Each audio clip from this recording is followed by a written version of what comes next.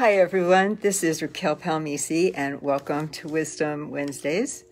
I'm really glad to be here with you. How's everybody feeling? How are you? I am personally on kind of a roller coaster of emotions and thoughts and feeling the extreme changes that are happening globally right now, as I'm sure you all are. And trying to figure out what we're doing, where we stand, how we're meant to change, what we're trying to call in, and if we're really ready to usher in a new era, because a new era it is, my friends, and it's here. And I think a lot of people probably know that. Oh, hi, Anne. Hi, Marina. Nice to have you with me. This feels very important, and as this stream of consciousness started coming in today, hi Johanna, it's good to see everybody here. As this stream of consciousness started coming into me today, it felt almost like there was a rock landing within me, because there's something important to convey. There's a radical change happening right now, and it's easy to not want to look at it as extreme or radical, but it actually is. So I'm going to just open, and I'm going to just let it come through with the words it wants to use. And the first thing that is flowing through me is to try to communicate to you that we are coming out of a long history, I can't even say era, it's been eons of time, thousands of years of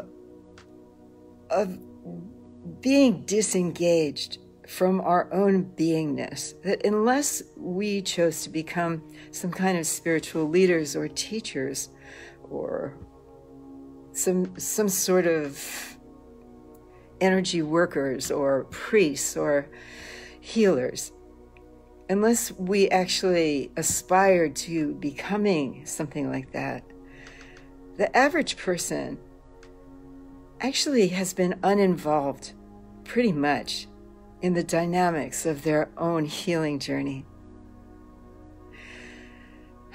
I'm smiling because I'm just loving seeing everybody come on, and I say hello to all of you. It's kind of lightening the load of all this a little bit. We have been following the leaders. We have been looking for our answers outside of ourselves for so many years that there's something within us that's been deadened.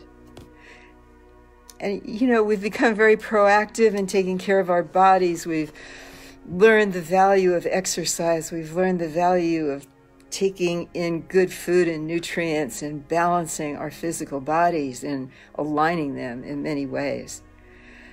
But what we haven't really gotten yet is the engagement, the leadership of self that's required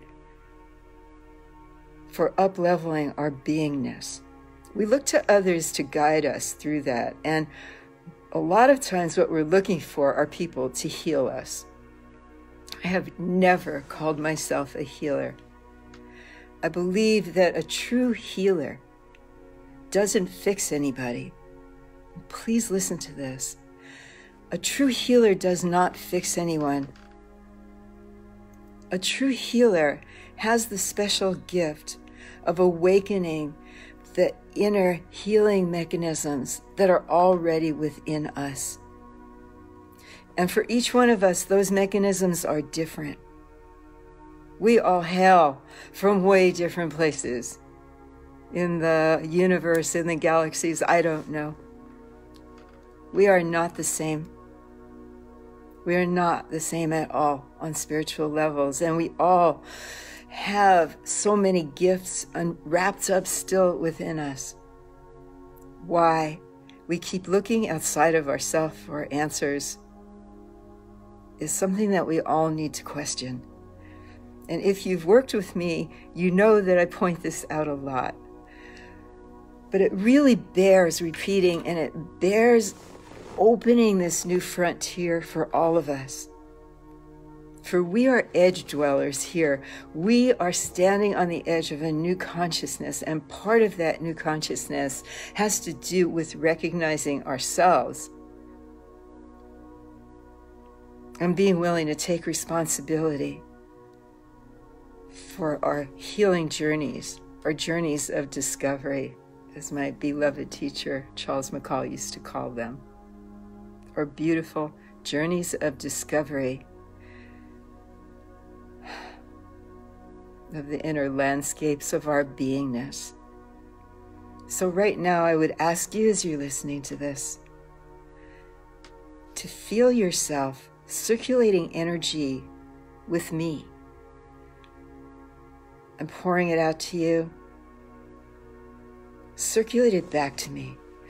Activate your energy field with me. Do it through your breath. Breathe in and open. Feel it. Breathe out.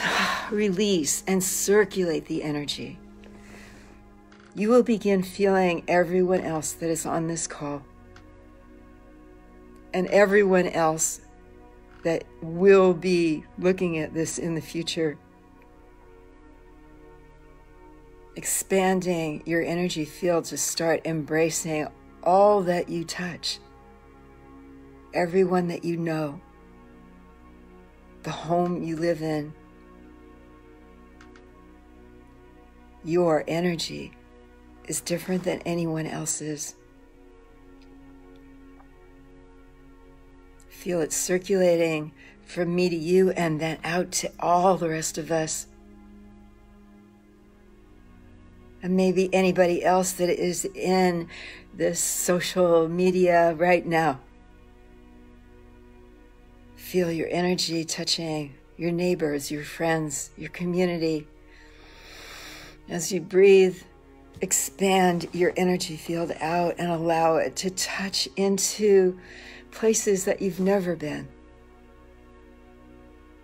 Your county, your state, your country. You are a viable spiritual energy yourself.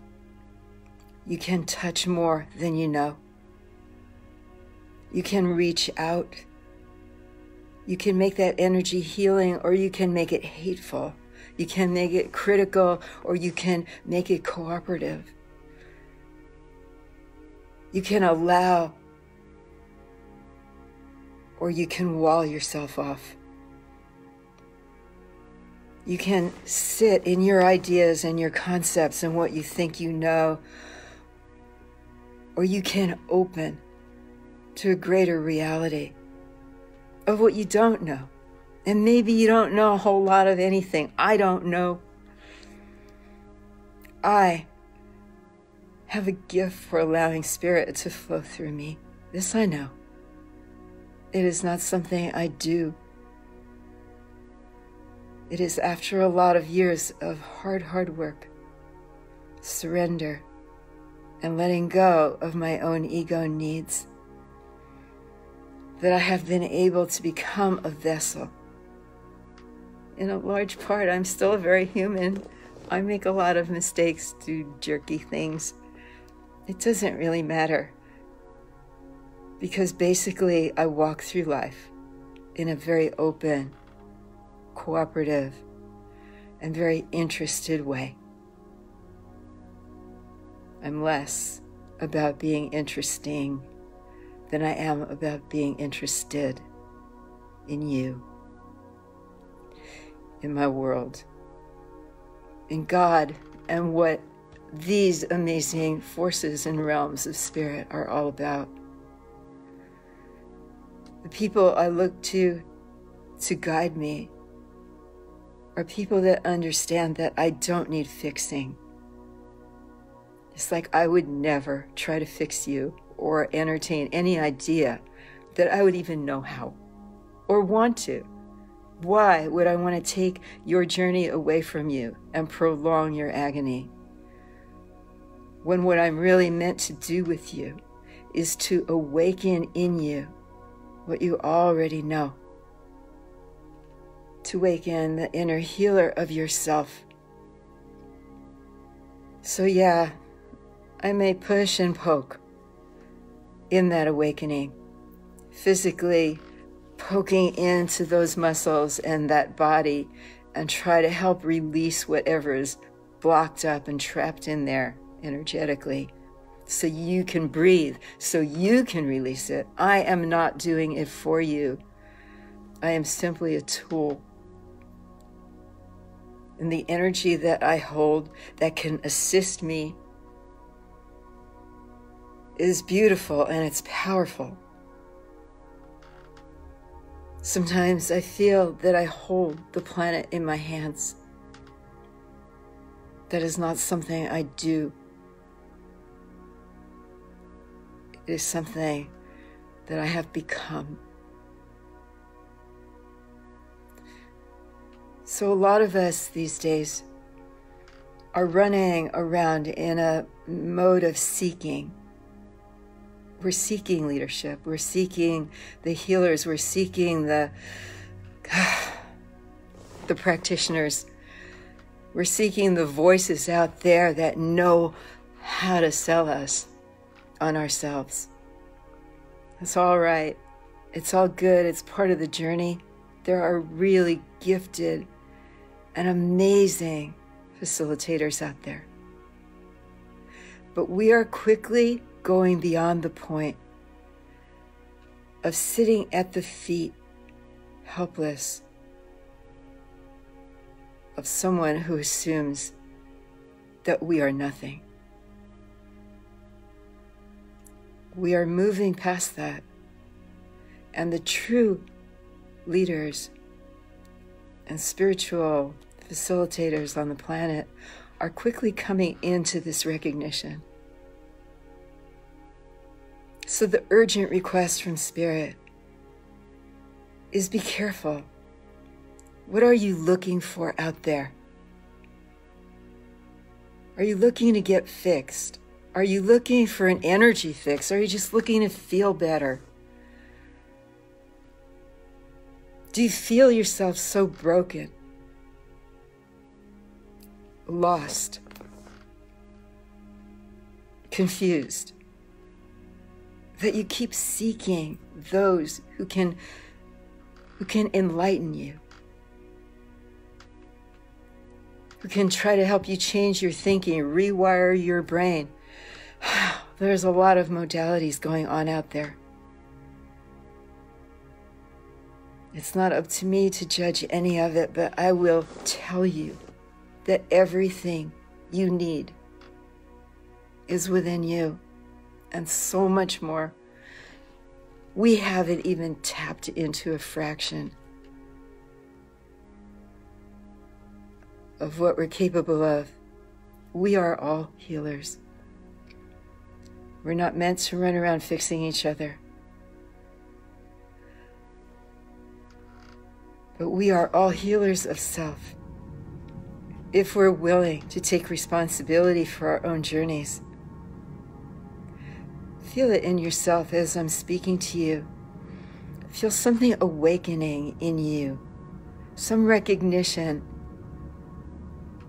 that you know this, that you have been here before.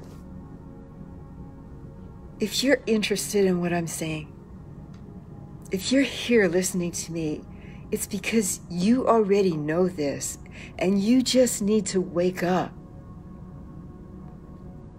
You just need to find it within yourself to take responsibility for your healing journey, not to see yourself as a big problem, but to see yourself as a giant spirit being that is here to have this experience, to have these challenges, not to try to fix yourself, not to think that this joy and happiness that we keep setting as an ideal is the goal and aim of humanity, of the human experience. It is not. And I see from the hearts and sunshines that are floating up on my screen that you know exactly what I'm talking about. So let's take some breaths together. Let's join hands in a circle of fellowship and acknowledgement. Let's recognize that we are a council, that we are answerable to the gift of this human life. There is a gift. You get to a point where you really see that, where you really know that this opportunity of this is awesome. As hard as it is, as confounding as it is, as low as the dips can go, and all of it, as high as the elations that we get that we can become so addicted to and chase after for a lifetime. No. Healers of self, let us come into this new era recognizing the beingness of us, the empowerment of our hearts, the divinity that is within us. We do not need to look outside of ourselves.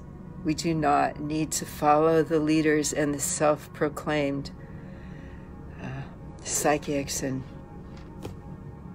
all of it. Again, I'll tell you, there are some beautiful, talented people there, and you here just might be among them. But do not throw your life down before anyone's feet to fix. It's not about that. This experience of life is too precious. It's too awesome. A long time ago, someone gave me a picture of millions of souls floating around this little blue planet Earth, waiting for a chance to get in here, waiting beyond time can measure, for a chance to have a human experience. And what happens once we're here and we're in human form? We think it's a punishment. We think we did something wrong to get here and we have to make atonement. Well, maybe that's true. Maybe some of us, maybe a lot of us are here for big old attitude adjustments, to come out of arrogance and ego, to have a chance to look at the reality of ourselves. But my friends, my beautiful beings, this life is a gift, and we have not even unwrapped a little percentage of it yet. So in this moment that you're with me, feel yourself awakening to your being. Feel yourself here with me. Feel yourself circulating energy with me. Feel your heart opening in recognition of yes.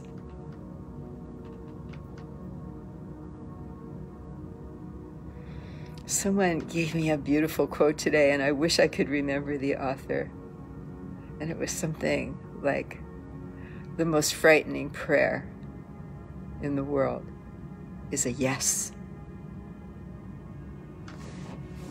Feel it in yourself. This yes to life.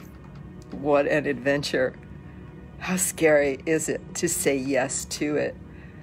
To not try to be fixed or look at yourself as wrong or unworthy or anything like that. But to be the most fortunate of souls that actually got here to have this life. Imagine how long you might have been waiting for this opportunity out of time and space. And here you are. So please join me. Let's have a new adventure of autonomy and sovereignty, of recognition of the unique, inviolable being that we are, all of us. And as we seek each other's help and facilitation, that we receive it and engage with it. It is the engagement in the process that leads to the freedom from the patterning. No one can do it for you. And don't believe anyone who says they can, ever again. Because when you're working with a healer, it is you, the way you're able to receive it, the way you're able to circulate your own energy and intertwine with the energy of that brilliant being that is working with you, that calls in the healing. It cannot happen as a one-way street. It doesn't work, maybe for a minute. Maybe you'll feel a little better when you leave, and then bingo, you're going to be right back in it. It's a process. The level of your engagement in the process is the level that you will come up into a freedom of being that you have never experienced before. And you will not be thinking about fixing other people or your children or anybody, but rather be an awakener. And don't know what that's supposed to look like. Because a lot of us are meant to go through a hard time here. We're meant to learn some serious lessons here, to find a freedom from something that's been locking up our soul forever. The goal is not to just feel good, but rather to feel fulfilled, that we are fulfilling our mission as human beings here. And that we are helping others to fulfill theirs. That means we can't judge them for going too fast or too slow or not taking advantage of this, that, and the other thing. But rather to hold space, to speak truth, and not think for a minute that we know where they should be or what they should be doing. So this is a radical turn, an evolutionary step that has been processing for a while now. And it is coming forth as we've been in this lockdown, especially. A lot of us feeling overwhelmed with, to look inside ourselves, go within, find the being, love the being as much as you can, and know that you have every gift that it ever takes to become all that you want to be and shed the tonnage of weight that we can carry here in human form. As you look for the facilitators to help you, be careful. Go for those that can really listen.